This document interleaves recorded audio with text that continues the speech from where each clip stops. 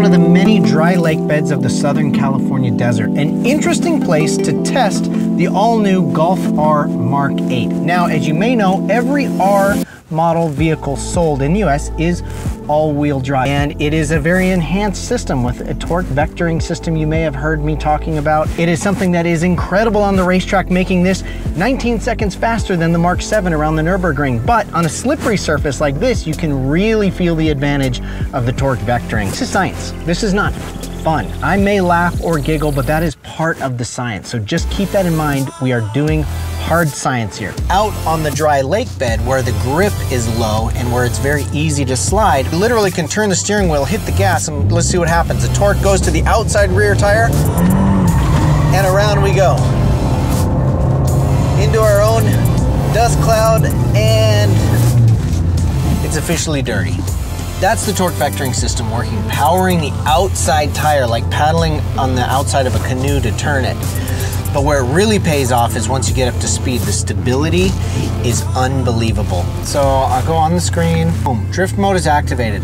The stability control system is on, and the torque vectoring is maximized for drifting. We'll go into second gear, we'll keep the steering wheel turned and just hit the gas. Sending power to the outside, but then the ESC system maintains this angle. I just sit here with my foot on the gas, and it's just maintaining a very specific drift angle. We are Drift King with hardly any experience. We can transition. Big drifts. Now let's do it ourselves. Let's go ahead and turn the stability control system completely off. Now we'll do the same thing, and now we'll monitor the slip angle ourselves. Feel it turns the car. But even like this, the torque vectoring is so good that it just keeps the car pretty balanced in a nice easy drift. It's just bizarre. It just defies the laws of physics that you can just turn the wheel, hit the throttle, and kick an all-wheel drive car into a drift. The torque vectoring really makes you feel like you're a better driver than you are. But let's go get some speed.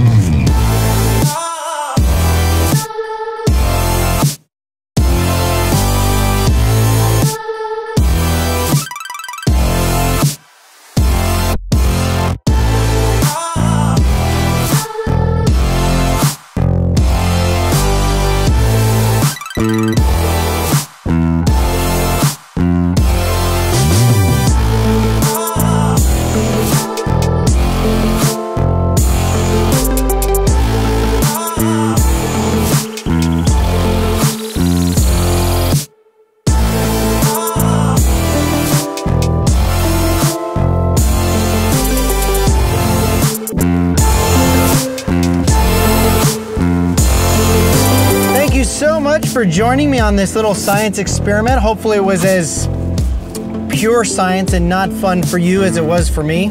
I do have 70 miles of fuel left, so I'm gonna go study a little bit more.